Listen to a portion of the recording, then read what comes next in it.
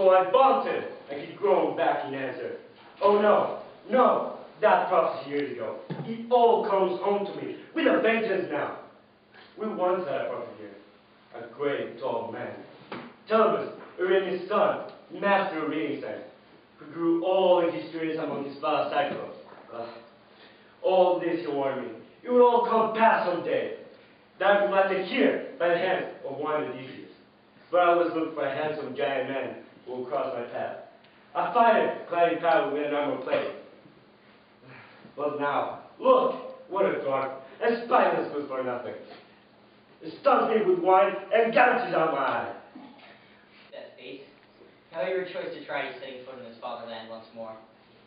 But a watchman saw him too, from a lookout high above.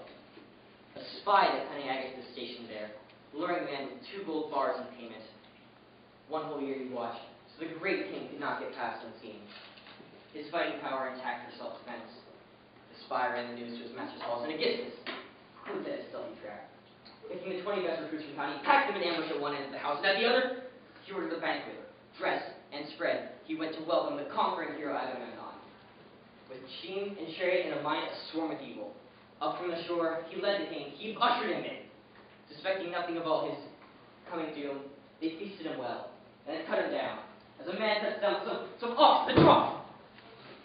Not one of your brothers men was left alive. None of the guests either. All killed in the palace.